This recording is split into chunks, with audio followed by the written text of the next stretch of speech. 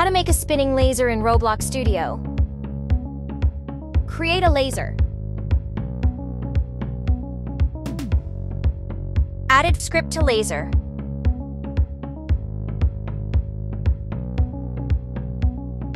Writing the script. This script will rotate the sphere along the y-axis, increasing the angle A by 3 degrees every 0.01 seconds.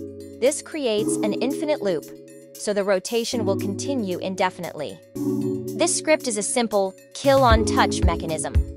When something touches the part that the script is attached to, it checks if the object has a humanoid, and if it does, it sets the player's health to 0, effectively killing them. Click play in Roblox Studio and start testing.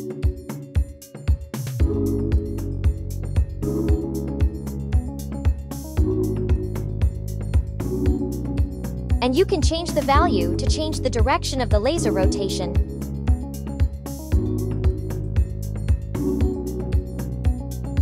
You're now equipped to start coding in Roblox Studio. Let your creativity run wild and see what you can build.